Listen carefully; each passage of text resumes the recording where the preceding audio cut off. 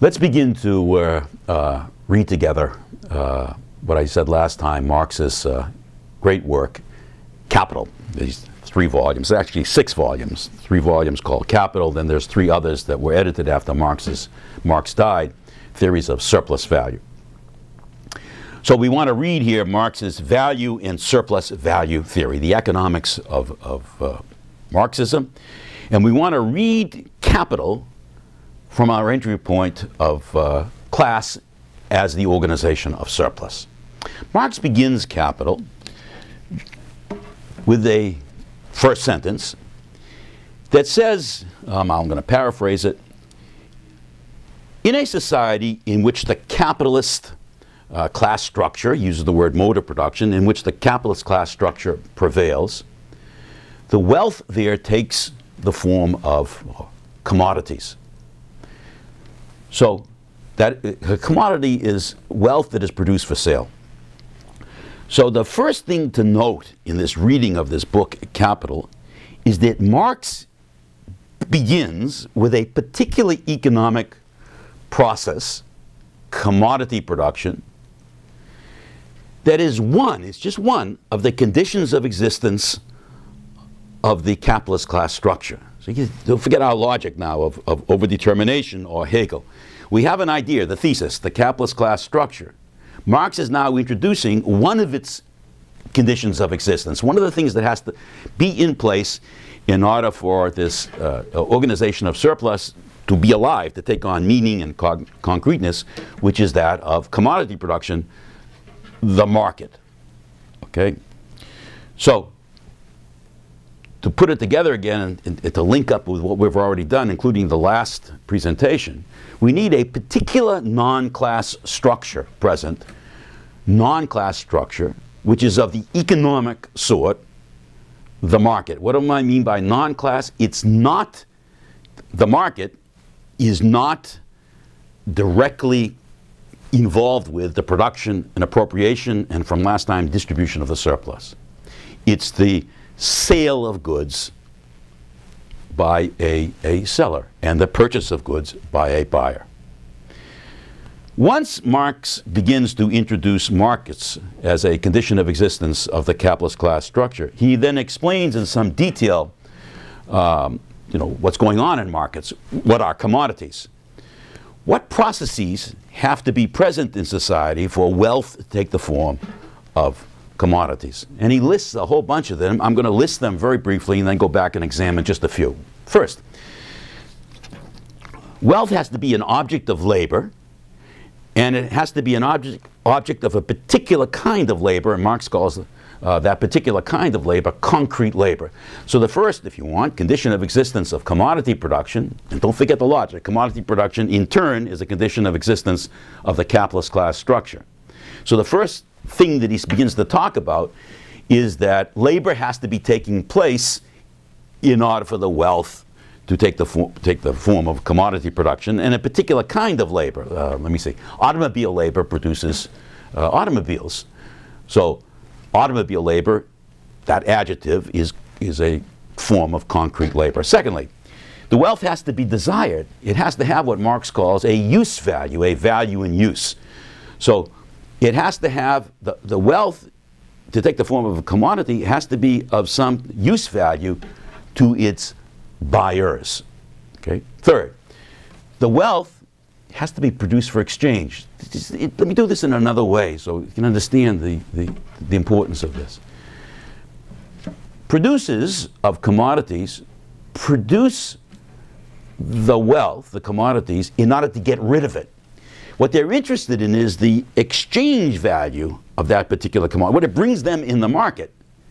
But they're alienating or getting rid of its use value. They don't keep the commodity for its own use. Rather, they're only interested in the use value insofar as it brings them a market price. Okay? Wealth also has to be produced by labor, concrete labor, having a certain productivity. You know, it's not very complicated. That is, people can be putting in lots of labor effort, but if their productivity, that little a that I gave you, if that's 0, then L times 0 would be 0. So there has to be some minimum productivity in order for there to be commodity production. Let me just one more and I'll stop. Wealth also can be produced under various legal conditions. That is, the producer of the producer and seller of the commodity could privately own it, or perhaps there could be collective ownership of these particular products, and everything in between those two extremes. Because the Marxian tradition has focused on two of these economic conditions, that is, I just gave you many. I gave you cultural, use values, I gave you political, the last one I gave you economic, productivity. The Marxian tradition has focused in particular on two economic conditions. I want to spend a moment talking about them. One of them is, to go back to what we did, one of them is the labor process times a certain productivity which gives us wealth. Let me write that quickly on the blackboard in pretty red. The labor process times the productivity of that labor gives us wealth. What do we have here? Okay. We have a labor process, its productivity.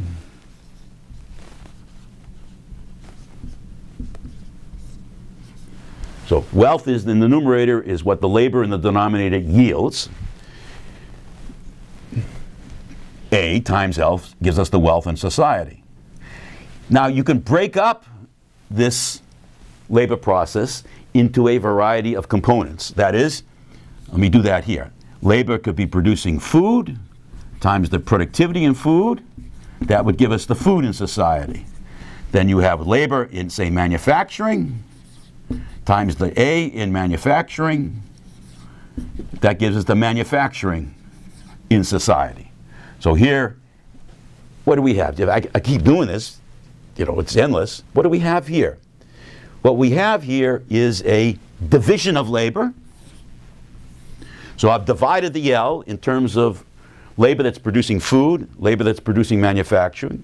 We have a productivity associated with each, and then we have the various kinds of wealth that are being produced, food and manufacturing. The individuals who made the great contribution here were Adam Smith and David Ricardo, before, and others as well, but especially those two economists prior to Marx. So Marx does not make really, he makes a contribution, but it's not as great contribution as Smith and Ricardo here. In the Marxian tradition, this is called the forces of production, or briefly, the technology. And it has two components. The division of labor, after Adam Smith, in the productivity of that division, after Smith and Ricardo, which gives us the wealth in society. So capitalism is a society which develops the forces of production above and beyond any other kinds of society, beyond feudalism and slavery and ancient. Okay, goes above and beyond those societies, developing the forces, which means that we get more and more wealth. The more complex is the division of labor in society. That's Adam Smith's idea. And the higher the productivity associated with that division of labor by the introduction of new machinery and so forth, etc., Ricardo's idea. Okay? So one way to answer the question, how do you get more wealth in society? You have a division of labor, an enhanced productivity, you get more wealth to sustain the individuals in society. And the importance of this in the Marxian tradition is to give special significance to it, calling it the forces of production, and I'm going to come back in a moment what the Marxists do with that. Okay, next. Marx's contribution, although important here, is not of a major sort, but the next one is. Marx talks about, well, let me erase this and put it above it, and I'll draw a line. Marx talks about dividing each of these processes in the following way. This goes back to the last summary lecture I presented. Necessary labor in food production plus surplus labor in food production, okay? And that's the total labor performed, okay? So in terms of this equation, it would be necessary labor, food production, times its productivity, plus surplus labor performed times its productivity in food production, and that would give us the total food in society. This is something that Smith and Ricardo did not do, that Marx did. That's Marx's great contribution, as I mentioned to you last time, to take the labor process, or the divided labor process, I should say, and divide it into something new, which is the necessary labor. So the workers go to work, they produce a quantum of wealth to sustain themselves, but they labor above and beyond that, because of a non-class structure, producing a surplus. And then the question again is, who the hell gets that surplus? Do the workers get it, or some other group in society?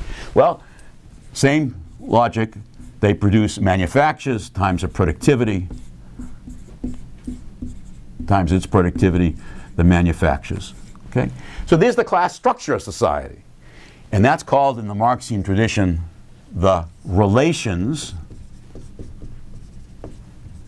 of production. The two together, the relations and the forces, is given a special label. It's called the mode of production.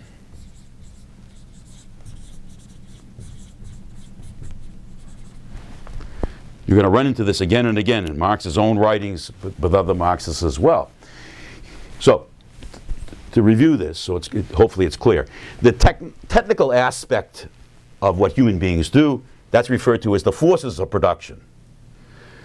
The social aspect of what they do in terms of this class structure, the necessary and surplus, is referred to as the relations of production. The two together, the mode of production. Now, if you recall something we did a long time ago, in the orthodox, what's called the orthodox or traditional Marxist approach, this mode of production comprising these two relations, forces, relations of production, the class structure, the forces of production, the technology, is often made the essential cause of the rest of the society. If you remember that image I gave you, that's the base upon which everything else exists. The superstructure, the politics, economics, and also the rest of the economy, the markets, and so forth. So the orthodox Marxist has made the mode of production, comprising the relations and forces, the ultimate cause of everything that goes on in society. And what goes on in society becomes derived from the technology and the class structure. And we also presented to you a criticism of that from the perspective of the dialectic. To go back to what we said, since it's so important here. The moment Engels, Marx and then Engels, who Engels elaborated this even more than Marx did, when Engels presented this mode of production idea as the ultimate cause, very quickly he began to get criticized by saying, how could you, Mr. Engels, as a follower of Mr. Marx, make the mode of production the ultimate cause when you darn well know, as historians, that the culture and the politics and the other economic aspects of society shape the mode of production? That began a controversy within the Marxian tradition, which continues up to this day, which is the controversy is over the mode of production as the ultimate determinant. That's called, within the Marxian tradition, economic determinism. What I've presented to you is an alternative, a critique of that, and an alternative using this notion of overdetermination. There's no ultimate cause. So there's no question that the mode is important, but so are politics and culture and the rest of the economic processes that are occurring in society. They cause each other. Let me pause there until the next time.